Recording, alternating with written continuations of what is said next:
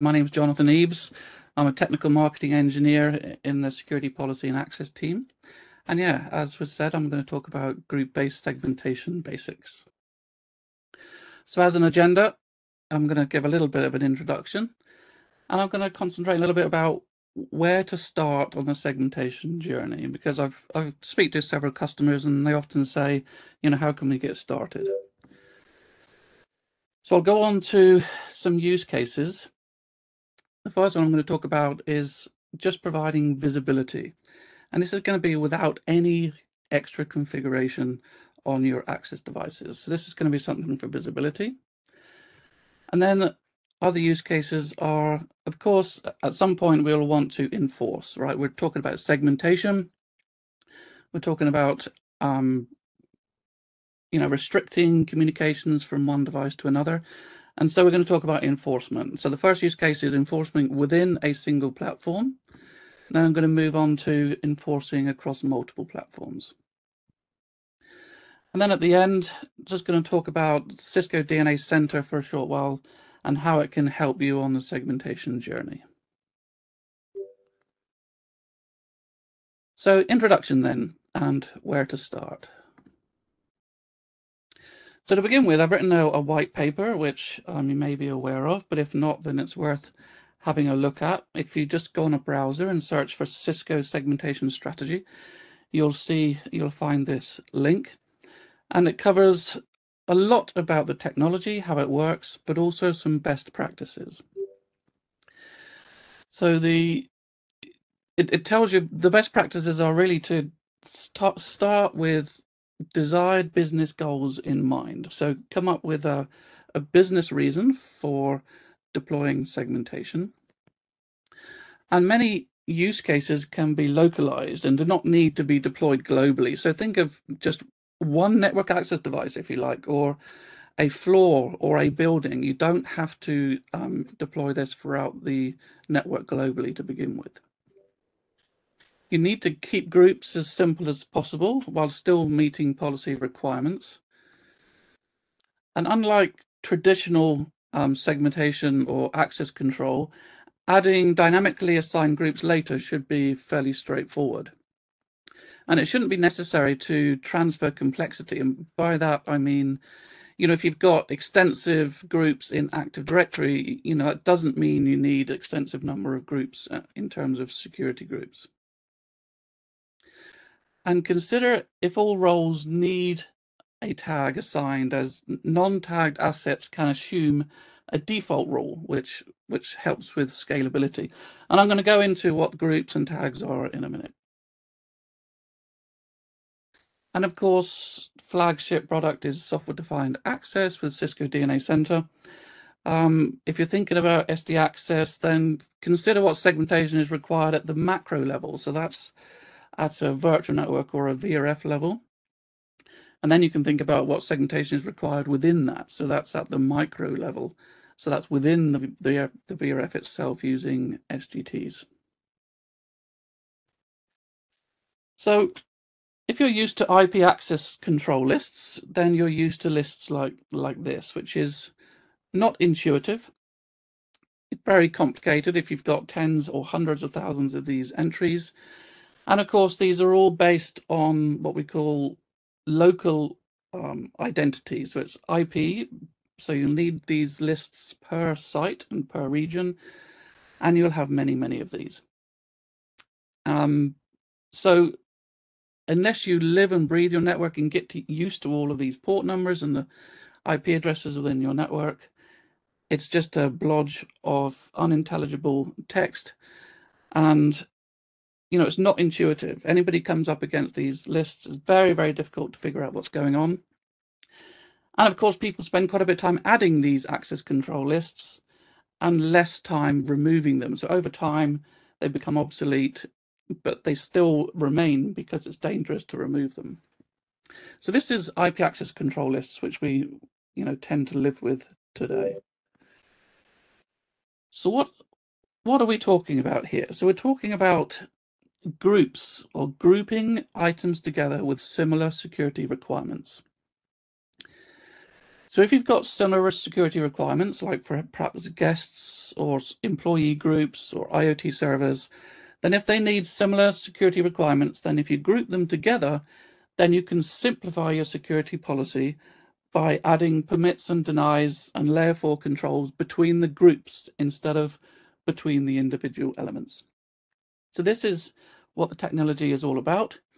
The groups are called security groups, and all items within a particular group are assigned the same security group tag. So this is how we keep track of what is in what group using a security group tag or an SGT. So making the business intent clear. So as opposed to IP ACLs, if we're using group-based technology, then you can use some meaningful constructs. So this is just CLI on a Cat9K. And if you look at the policy permissions, it's clear to see that the default policy is a deny IP. Now, going further, if you download specific policies, you'll be able to see that this is from the scanners group to the storage packs group permit IP log. So it's very easy to understand. And another one as well, from employees to directory systems, permit LDAP and HTTP. So rather than having to trawl through lots of IP ACLs without knowing really what they are or what's behind them, this is what makes the policy intuitive. Now, we don't get down on the CLI too much these days. Of course, these policies are automated and managed by controllers. And this is an ISE webinar. So, of course, this policy is managed by Identity Services Engine. That is the policy engine for the solutions. But the policy can be orchestrated or automated from Cisco DNA Center as well. And we have a matrix in Cisco DNA Center which is pushed into ISE. And it's a nice simple matrix where the source group down the left of the matrix column, down the left side, that's the source, and the destination is across the top. And it's the intersection which does the magic, if you like. So you tell it you want to permit traffic or deny traffic, or only permit certain layer 4 ports. So this is what makes the technology intuitive and meaningful. And the idea is you can add your groups which are meaningful to your network, right? These are examples of scanners, storage, employees, directory systems, but you can add whatever SGTs you want and name them appropriately within your network. So main functionality blocks then for the technology, that we've got 3. So on the left, we've got classification. So this is what we say when we're putting things into groups. So it may be users, it may be IoT devices, it may be servers. We're putting them into a group. And what we actually do, that's flashing there, is we assign the learnt IP of the entity, we place it into a group. So we create an IP to an SGT. Remember, that's security group tag. So we put it into an IP to SGT mapping or a binding. So you may have 1,000 employees in a particular group. All those 1,000, we can assign them into the same group, and we have 1,000 IP to SGT mappings or bindings, but only one group. And your security policy would be simple because you're only adding your policy to permit or deny traffic to or from that one group. Now on the right here, we have enforcement. We're talking about segmentation. Then we would at some point want to either deny or permit traffic between these groups. And that's what the enforcement pillar here is all about. So we enforce on different platforms, and we either permit or deny or allow certain layer 4 ports between the groups. Now, if enforcement is happening on a different platform than your network devices are connected, then you have a multiple platform scenario. And that's what the middle pillar here is about. The propagation is about propagating these IP to SGT mappings from one place to another so that enforcement can happen. And we talk about that a little bit later on. So there's these 3 pillars: classification, propagation, and enforcement. And on the bottom right, we've got some third parties there. This is a fairly old slide, actually, so I've only listed one there, but all of the firewall vendors, I say all, but a lot of the main firewall vendors support this technology now as well as Open Daylight and other third parties like Bayshore. Now, right at the bottom, I've put some acronyms here. SGT, I'd said it's security group tag. You might have heard it being called a scalable group tag within SD Access and Cisco DNA Center, but you'll see that change soon actually to be security group tag again, but it's an SGT. CTS is something you see on the CLI a lot. It's Cisco Trusted Security, but again, it's about this technology with SGTs. It's a policy.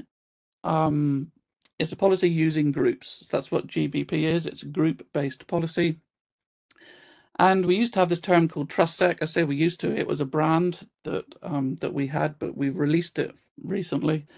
So it's not an official brand for us anymore, but you'll still see the term quite often, and you see it in the GUI, and you'll see it in the demos today. So all these terms are talking about this technology. What is the ultimate aim? Well, if you've got a number of users here on the left, for example, it might not be just users, it may be IoT devices or what have you, and you may have a lot of them. But the idea is to put them into a simple groups, a small number of groups, so that you can reduce your policy. And on the destination side, you may have servers or services, and again, the idea is to reduce them down into a small number of groups. And the idea is to have your policy between these groups. So permit or deny with your group-based policies. And this is how we simplify our security policy in the network. So let's move on to the first use case, which is classifying endpoints in localized areas. Remember, the localized area, you can start small on a single switch or a single floor. You don't have to configure this across the network if you don't want to begin with. So what does this mean, classification? So this first use case is without any CTS or SGT configuration on the access switches at all. Okay. Now this is an ISE webinar, so you'll be used to devices authenticating. So let's say we've got a user connecting to this access switch and we authenticate to ISE. Now, as well as, or instead of assigning a DACL or a DVLAN, we can assign an SGT. So down the bottom left, you can see that this person has authenticated, and through authorization, we've assigned an SGT. In this case, we've assigned the doctor's SGT, which has a number which is 34. And we create this IP to SGT binding. In this case, that doctor has an IP of 10.10.10.1.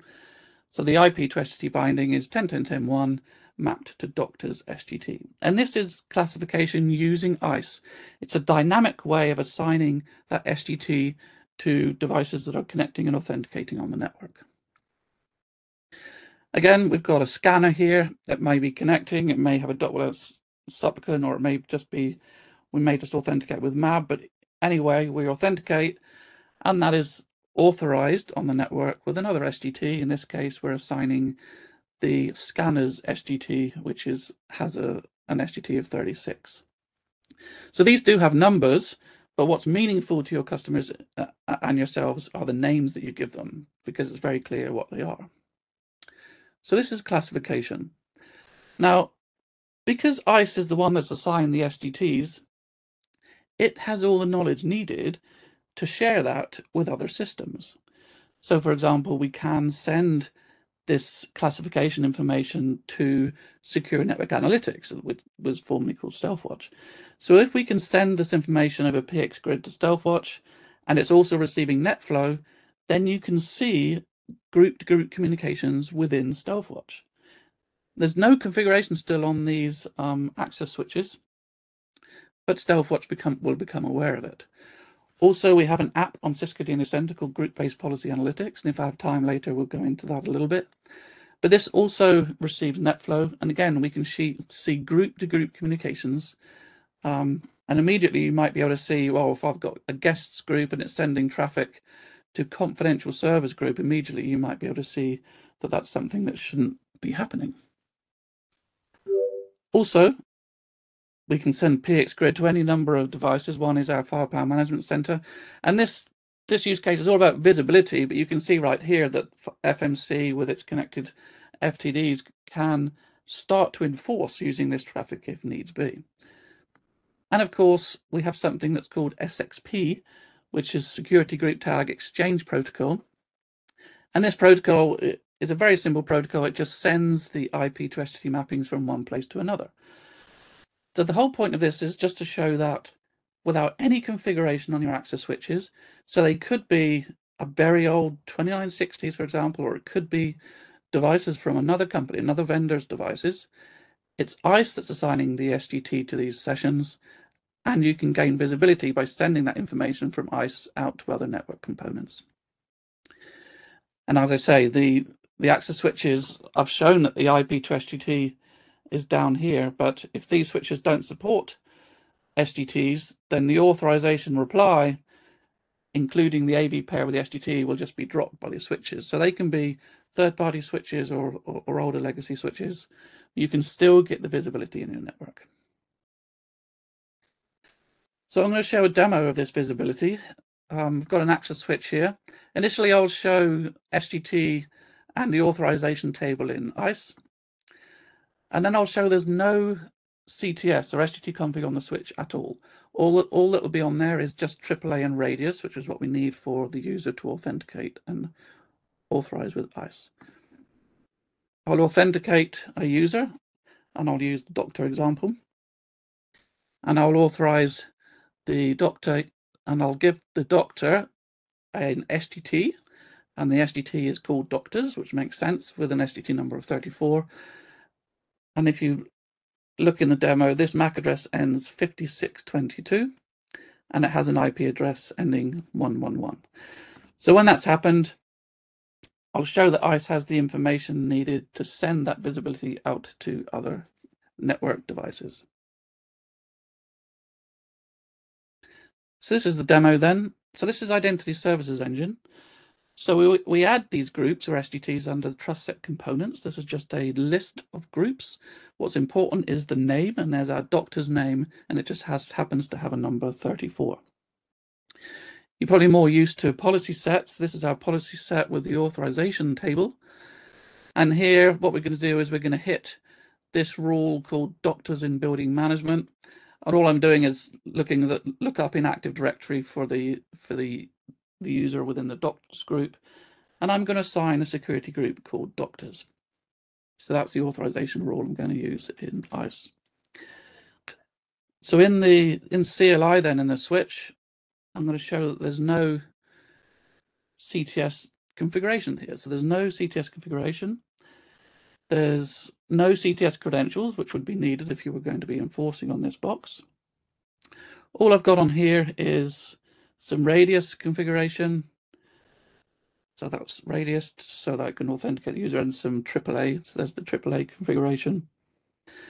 And also, if we're going to be enforcing, we would need a protected access credential, a PAC, but there's no PAC downloaded on this switch, and there's no environment data, and I'll talk a little bit about that later, but there's none of that. So this is a vanilla switch with no SGT config. Now, these are the sessions on this switch. I'm going to be connecting the user to gig 102. There's no session here at the moment. And I talked about IP to SGT bindings, the classifications. No classification on this switch at all. The table is empty.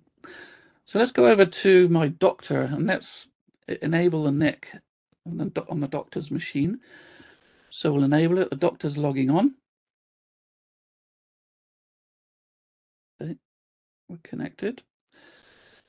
And in CLI again, let's have a look at the auth sessions on the switch. Now we do have a session on gig 102 now. It has that MAC address ending 5622. So if we have a look at the detail of this session, you can see that's our IP ending 111. Doctor 1 has logged on, and it's assigned the SGT34, which is the doctors group. So this has been classified into the doctors group. Now this is the IP-to-SGT mapping on the switch. So this is IP ending 111 to 34. And again, if this was a third party or an older switch, you wouldn't see that. But ISE is the one that has this IP-to-SGT intelligence. So if we look at the live logs, we can see that this user has logged in to ISE. We see Doctor 1, the MAC address ending 5622 there. It's hit the authorization rule of doctors and building management. If you remember, that's what we had in ISE. It's learnt the IP address through accounting, so that's ending 111, and it's been assigned the doctor's SGT. Now, in our database within ISE, we can see this IP to SGT mapping. So there's the IP to SGT mapping, and this is the source of the table that's used to send this data out to other devices. So we can send this data out through SXP to connected devices, and we can send this information out through PXGrid. So this just proves that you don't need any configuration on your access switches. This is a great place to start. You just enable some SGT authorization within ISE, and that can be shared to other devices without touching your access layer or any devices in the network. So it's a very, very simple way to get started. This is just for reference. It's just some configuration that I had on my switch, just showing no SGT or CTS configuration on there at all. So that's the first use case. So let's move on to enforcing. We're talking about segmentation. We may want to segregate some of our devices in the network. So how do we do that? Well, the first thing is we need a bit more configuration on our devices, on the devices that we want to enforce on, okay? This isn't necessarily the access layer. You may want to enforce in distribution, for example, and send your classification up from access to distribution. But wherever you want to enforce, we configure these CTS credentials, and that needs to match with what we've configured in the network access device within Identity Services Engine. And we've also got some extra configuration there on the left. So we've got some more AAA configuration with the CTS authorization list. Instead of a key being used on the RAID server, we change that to use a PAC key. Remember, the PAC is protected access credential, which we use to communicate using EAP-fast up to ISE. And we have to tell the platform that we want to enforce. So we enforce all the layer 3 and layer 2 interfaces that we want to enforce on. So that's how you'd configure it to enforce. And once it's configured, the network access device will connect to ISE and download this protected access credential. And it'll also download what we call the environment data. And this has some information. You see in bold on the top left, we've got an SGT for the device itself. We also have a CTS server list, which is the server, typically in an ISE persona, where this device will download policy from.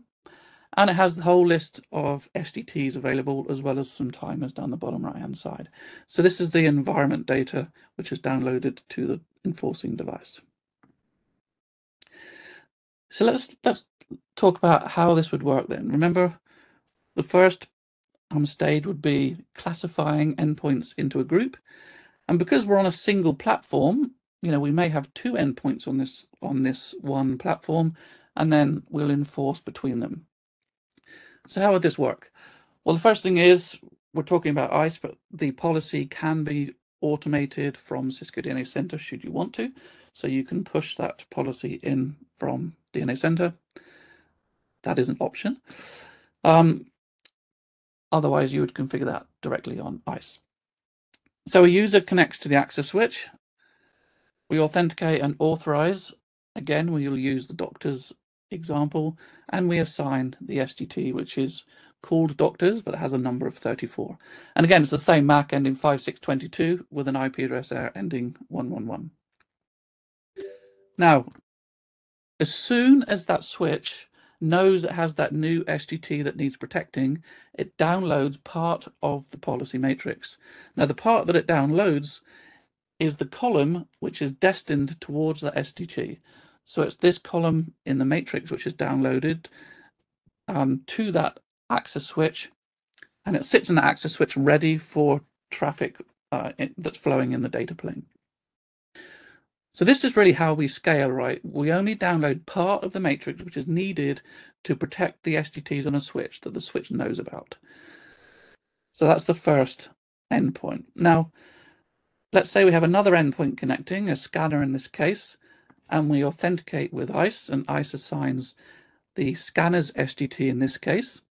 This is a MAC address ending FDF2, and this has an IP address ending 110. But again, as soon as that switch learns that it has this new SGT to protect scanners, it'll download part of the matrix, and the part that it downloads is the column that's destined towards the scanner's SGT. So again, that's how we scale. Now this all happens within, milliseconds, right, when these devices are authenticating and connecting to the network, and they've downloaded the policy ready for anything to be sent in the data plane. So the next thing that might happen is that doctors may try and send traffic towards the scanner, and the access switch will say, right, I know what group the source IP is in because ISE has told me that it's in the doctor's SGT, and I know what group the destination IP is in because ISE has told me that as well. So we know the source SGT, we know the destination SGT, and therefore we can enforce at egress. So this is how the classification works, as well as the enforcement and how the policy is downloaded from ISE. So let's have a quick demo of this use case. So we've got Identity Services Engine, and let's have a look at the policy matrix in here. So this is under the TrustSec policy menu, and this is the matrix.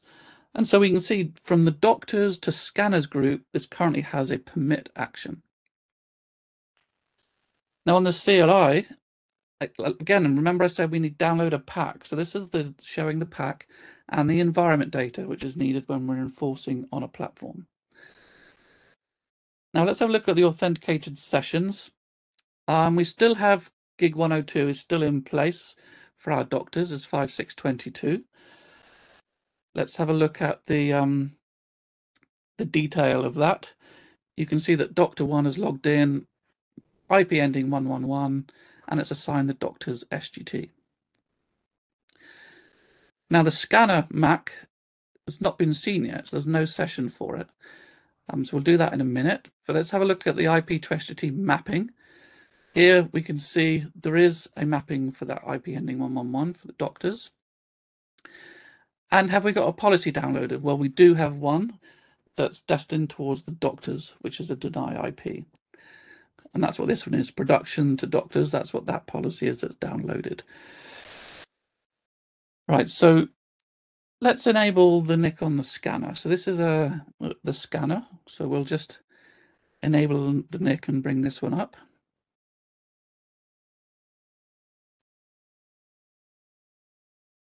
And let's go over to ISE and have a look at that authentication request that came in. So we'll have a look at the LiveLogs. Remember the MAC address is ending FDF2, and there it is. There's the MAC that's come in. We've learnt the IP ending 110, and we've assigned the scanner's SGT. So on the access switch, let's have a look at the auth session. So now we do have a session on gig 101 with that MAC address, FDF2. And we can have a look at the detail of that. FDF2, the detail. And you can see it's learned the 1110, and we've got assigned an SGT of scanners, which is 36. Now the IP-to-SGT mappings, we have another entry here now for the IP of the scanner with the scanner's SGT. So the switch now knows the groups of both our doctors and our scanner. And we have a new policy downloaded, which is doctors to scanners permit IP. So this is the new policy that's downloaded. So if we look at the policy matrix, this is our policy, right? Doctors to scanners, it was a permit IP. So that was the one that was downloaded.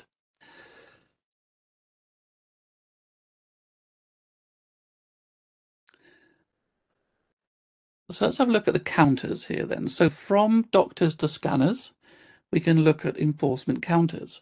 So let's send some traffic from doctors to scanners. So we're sending some traffic now. The doctor is sending traffic to the scanner. Remember, it's a permit IP right now, and you can see that the hardware permit counter is increasing from doctors to scanners. And if we refresh that, couple of times, you see that that is increasing. So this is how we enforce from one endpoint to another on the same switch. And you might say we're not actually enforcing, we're actually permitting it. So if you wanted to deny it, you would just go to your policy matrix and you could change your policy. So instead of a permit, you could set a deny, for example. You would need to push the change. This initiates a radius change of authorization. And it's sent down immediately. And we're now denying the traffic from doctors to scanners.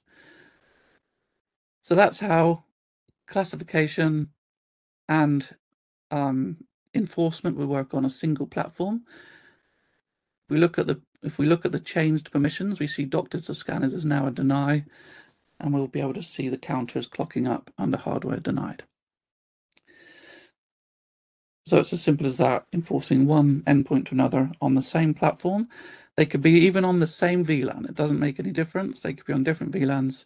Enforcement works just the same.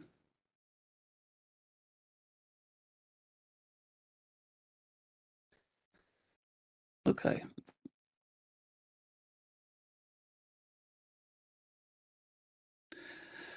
So let's look at enforcement use case now, not on a single platform, but on multiple platforms. So where does enforcement occur? I often get people ask me, where does enforcement occur in the network? Well, enforcement occurs at the first platform in the traffic path, which has all of the following. A platform has to know the source IP-to-SGT binding. So it has to know what group the source IP is in. It also has to know what group the destination IP address is in. The platform and a VLAN has to have enforcement enabled. And obviously a policy is needed to be downloaded from ISE, either the default policy or a specific policy. So let's say in this example, all these 5 platforms are configured to enforce on all their interfaces. And on the left, we have our familiar doctor in the doctor's SGT, and on the right, we have a scanner in the scanner's SGT. And now, where does enforcement occur in this instance? Well, the first thing is we've just got IP flowing from left to right. It's just IP until I talk about something else later. But the left-hand switch, it knows what group the source is in, but it does not know what group the destination IP is in. It's not been told. And the right-hand switch knows what group the scanner's IP is in, but it doesn't know what group doctors is in. So nowhere along this path does a single platform know both source and destination grouping, and therefore no enforcement occurs in this instance. Okay. Now, this is where propagation comes in. Okay, remember it's the middle pillar I talked about before. And let's take this same example where all platforms are configured to enforce. And at this particular moment in time, the left-hand switch knows what group the doctor is in, and the right-hand switch knows what group the scanners is in. But one thing about propagation is that what we can do is propagate the source mapping information all the way through the path, so the destination switch knows what group the source IP is in. Now, this is something that we call inline tagging. We put the source SGT in the layer 2 frame, and so every packet sent from left to right here has the doctor's SGT inserted in it, such that when the packet reaches the right-hand switch, the right-hand switch knows what group that source IP is in. It already knows what group scanners is in. It has a policy, and so it enforces it right here at this egress. That is where enforcement occurs in this instance. Now we have other propagation methods. One of them is called Security Group Tag Exchange Protocol, which again is a simple protocol. It's peer-to-peer, so you could have one end in Australia and another end in the US. It doesn't make any difference. It's TCP.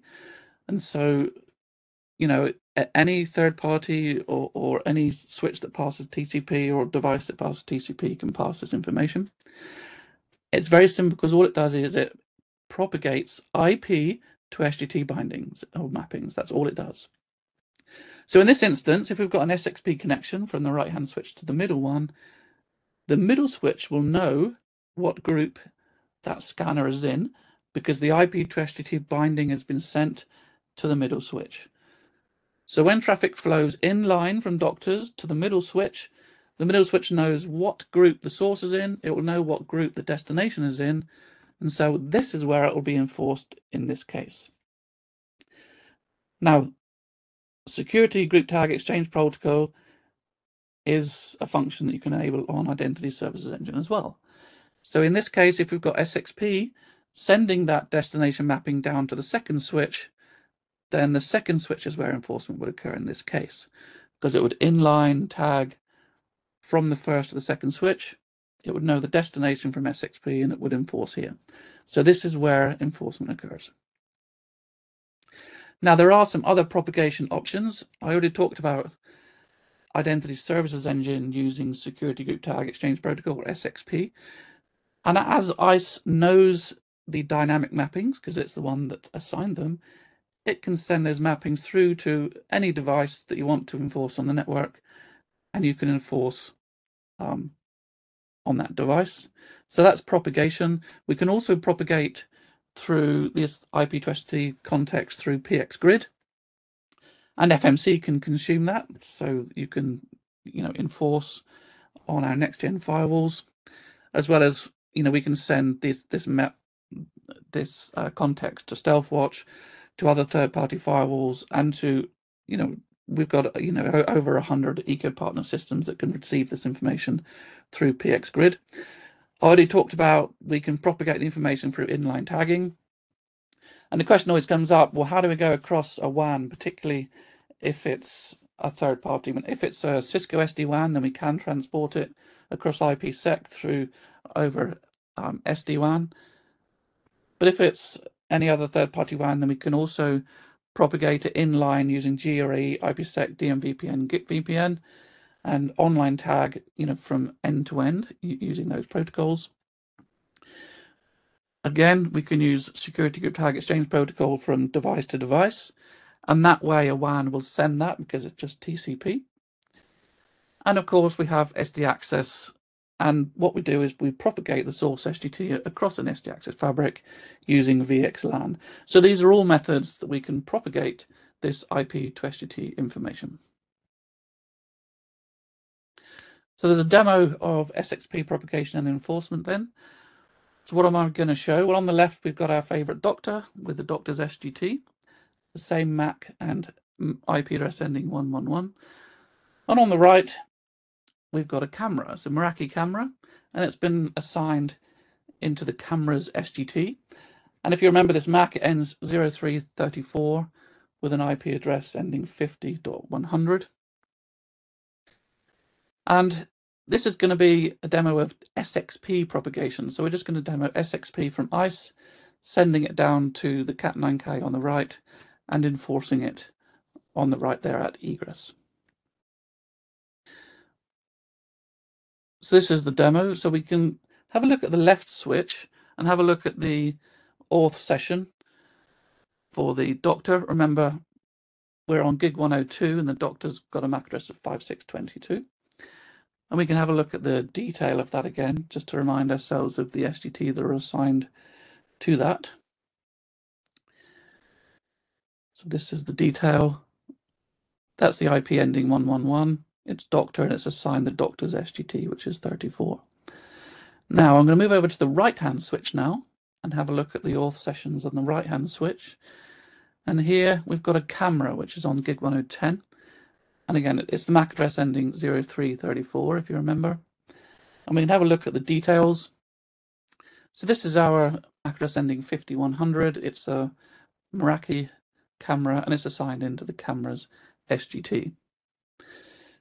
So let's have a look at the policy on Identity Services Engine. Let's go over to ISE. So again, we'll go to Work Center, TrustSec policy. And from doctors to cameras, so from doctors to cameras, we have a deny policy currently. So let's have a look at that. That's been downloaded to the destination switch. It's the switch on the right-hand side. Let's have a look at the permissions or policies that are downloaded. We do have a policy downloaded from doctors to cameras. It's that deny IP policy. So ideally, we want to be denying this traffic. But on the client, though, from the doctor, let's ping the camera. So that's 50.100. And we are permitting that traffic. So if you think about it, we're not propagating anything at the moment. We haven't got SXP from ISE. I haven't added that yet. So there's no propagation of the source SGT yet. So let's add that now. Let's add that classification or that propagation from ISE down to the destination switch. Just showing you in the live sessions, we have ISE is aware of the doctor here with IP 111, and it's assigned into the doctor's SGT. And we also have the Meraki camera authenticated into the network. Remember, the MAC address ends 0334 with an IP ending 5100, and it's assigned the camera's SGT. So it knows the IP and the group, so the IP-to-SGT information, and this can be seen in the SXP database here. So you can see 10.65.111 with an SGT doctors, and the IP ending 5100 assigned the camera's SGT. So these are the IP-to-SGT bindings. But we don't have a connection yet down to the destination Cat9K. So let's add this connection. So I want to send these mappings to the destination Cat9K. Let's call it something that's meaningful. So the Cat9K on the right. I'm going to give it the IP address of that Cat9K, so it's 1118. And the listener role is the peer. I want the Cat9K to listen to mappings from ISE, and I'll set the ISE persona. I'll just use the default password, and I'll save it. So this ISE is now trying to set up a connection to the Cat9K to send these IP-to-SGT bindings. Now on the right-hand switch, we also have to add the other side of the SXP connection. You have to add both sides. If I have a look at the SXP connections to begin with, SXP is enabled, but there are no connections yet. So we need to add a connection to go back to ISE. So let's add this side of the SXP connection. So I'm going to add the connection. The peer is Identity Services Engine, and the source is 1118. I'm just going to use the default password, and I'm going to say this end of the connection, mode local, is going to be a listener. I want to listen to these IP-to-SGT bindings from ISE. Okay, so that connection is now added, and these, because now they should match the switch to ISE, the connection should match. It should start to negotiate to bring this SXP connection up. So on ISE, if I do a refresh, it should be negotiating. You see there it's pending on, so the connection is coming up. And if I refresh again, it's now on, or another way to look at it is up. And if I refresh this on the switch, it's on and up. So now it's up. The IP-to-SGT bindings on ISE will be sent over this connection to the switch. So if we have a look at the switch and refresh our IP-to-SGT bindings, show CTS, I'll look at role-based SGT map, all, you can see now I've got bindings from SXP, and I have the binding from the source, the doctors, and I also have the other bindings. So it now has the source binding, and so it can now start to enforce that traffic from doctors to camera. So that's the use case, showing SXP propagation from ISE to an enforcement box. Now let's say we wanted to change the policy. I mean, it's fairly straightforward to do that. So on ISE right now, from doctors to cameras, it's a deny. So we could change it. We could change it to be a permit if you wanted to, and save the change, and deploy the change using radius change of authorization, and traffic starts flowing again. So that's the use case of propagation with SXP.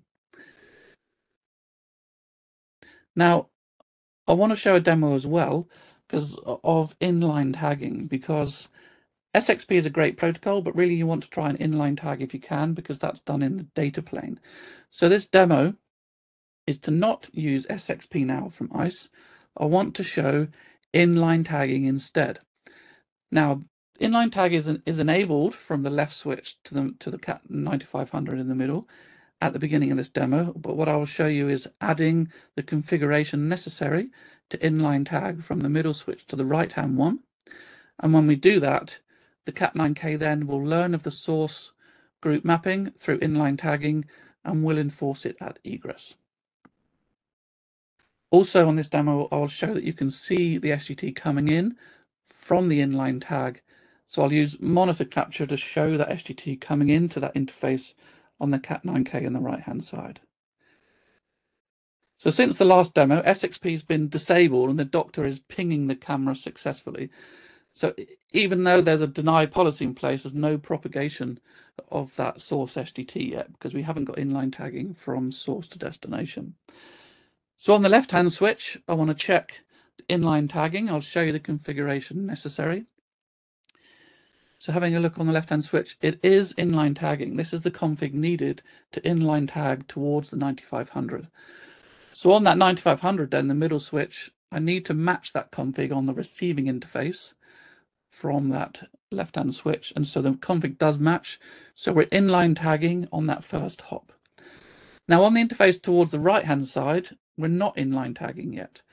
So let me just configure that and show you how simple it is. So we'll just go to that interface on the middle switch and we'll enable inline tagging. It's CTS manual, policy static SGT2, trusted. Now SGT2 is just a default fallback. It won't be used in this instance. We're propagating from left to right. And on this right-hand switch, I'll show you the config on the receiving interface. Again, it's not inline tagging yet, so we will enable inline tagging on this receiving interface. So again, CTS manual, policy static SGT2 trusted. And we've now enabled inline tagging all the way from left to right. And so we now start to enforce on that left-hand switch because we're propagating all the way from left to right. We have a policy downloaded, so we are enforcing. Now, if we have a look on here, we'll show that we are enforcing it on that right-hand switch. If we look at the policy that's downloaded from doctors to cameras, a deny IP, and we can show the counters, and we are indeed enforcing from doctors to scanners. We see the hardware denied counters. So just to prove that we are actually inline tagging, we can use a monitor capture on this right-hand device, looking at the interface that's coming from the 9500.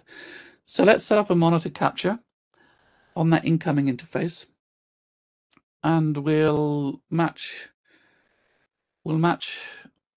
any traffic coming in.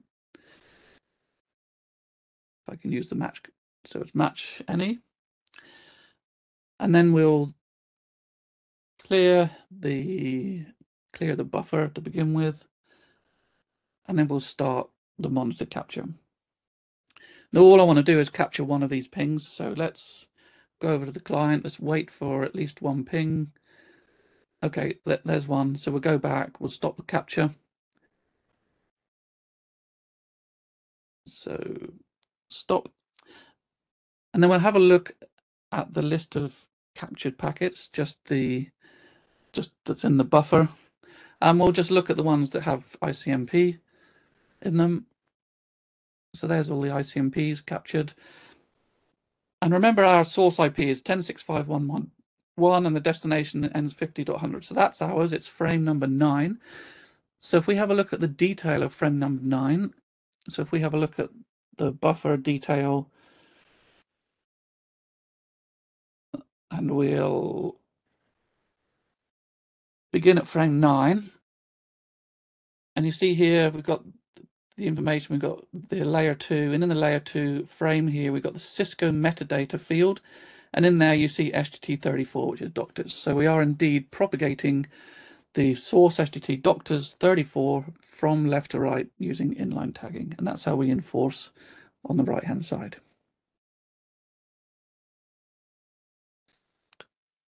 Now, looking at the time, let's move on to best practice. I just wanted to talk about thinking about where to start in terms of the enforcement design process. So you really need to think about discussing what you want to protect in terms of assets. So discuss the assets to protect. So it might be card hold data, it might be intellectual data, it might be, users, the workforce, whatever it might be. Once you've got that, then that helps to determine the classification methods, how and where to classify. So you might classify them dynamically from ISE, that would make sense, or statically through IP-to-SGT or VLAN-to-SGT or subnet-to-SGT static classifications. And once you've understood that, then the environment will determine the enforcement options for the use case. So it might be virtual, physical on switches, routers, firewalls, on wireless LAN controllers, the 9800 possibly, and also the use case for user to DC access control. You may have firewalls on entrance to the DC. If you can just get information to those firewalls, you may be able to solve some use cases for user to DC in terms of that use case. Or if it's user to user enforcement, then you might well have to do enforcement on the access switches. And the last part is propagation. So once you know what you want to protect, where you're classifying and where you want to enforce, that then leads you to what propagation methods you may want to use, or the ones that you may have to use if you've got some scenario where you can't perhaps use inline tagging. So this is the thought process when you're thinking of enforcement. And just a couple of slides just to say that Cisco DNA Center can help you on the segmentation journey. It has AI endpoint analytics, and this helps you to classify your endpoints on the network. And by classify, in this case, I mean determine what is on your network. So if you've got a lot of unknowns on the left, once it's passed through the endpoint analytics engine, the idea is to be able to classify your endpoints and profile them so that it's visible on the network, what's on the network. If you know what's on the network, then it's easier to understand what sort of segmentation you need. And the other app on Cisco DNA Center is Group-Based Policy Analytics. So this app will receive the security groups from ISE and also the ISE profiles. It also receives those classifications from Endpoint Analytics. MSC is multi-factor classification, so we get that classification information from Endpoint Analytics. We also get some group information from what was formerly known as StealthWatch. This is the host group information, and also using NetFlow.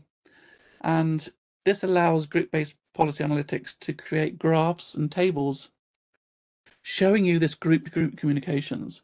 But not only that, it shows you the ports and protocols being used and can use that to help you build your policy. So that's the point of the tool, is to help you build your policies based off of what's flowing on the network.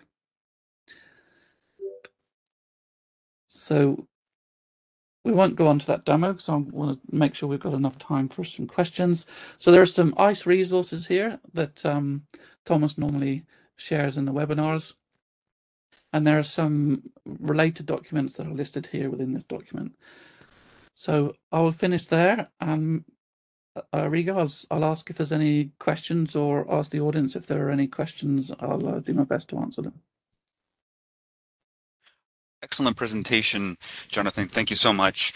There is one question that we have here outstanding, and we'll go ahead and address that live for our audience.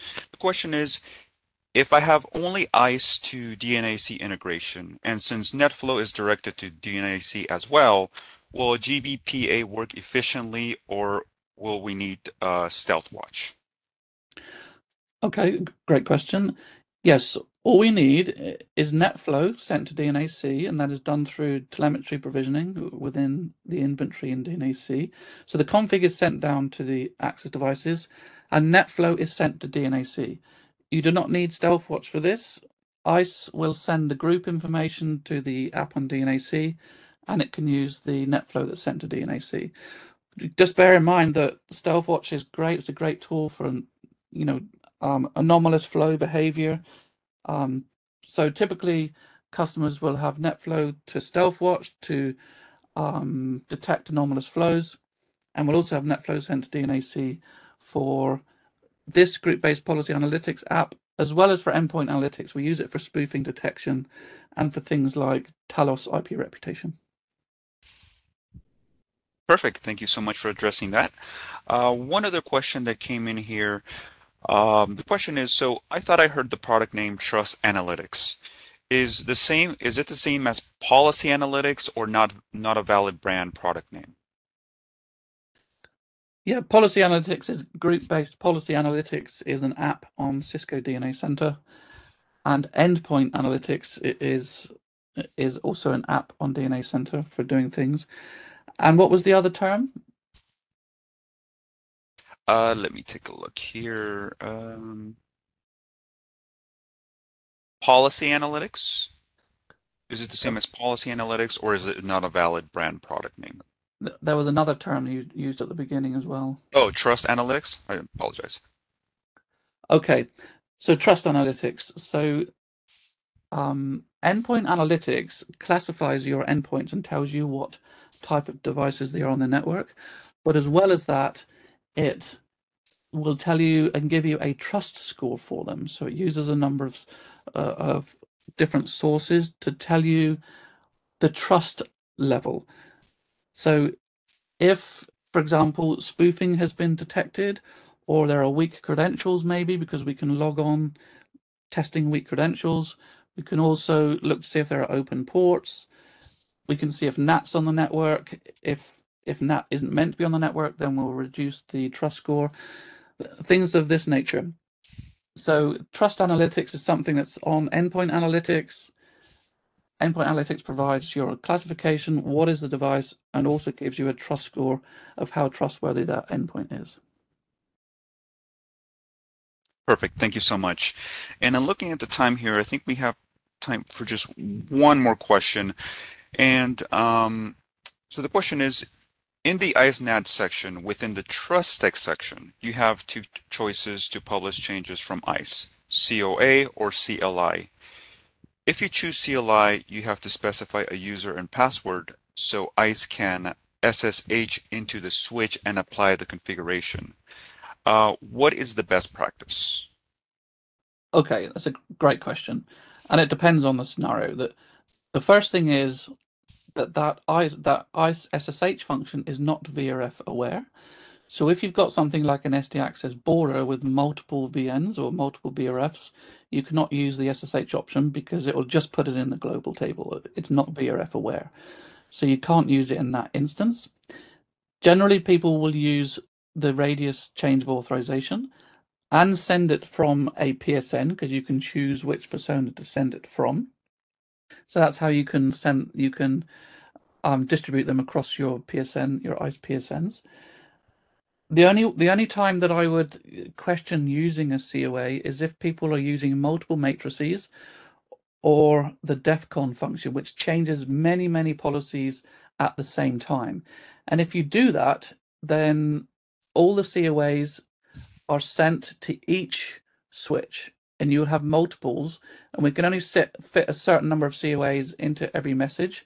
I think it's 24 or 25. So it sends multiples to each switch, and so that's a scenario with a very large network that I would probably shy away from that. And if you wanted that to be VN or VRF aware, you wouldn't be able to use the SSH function either.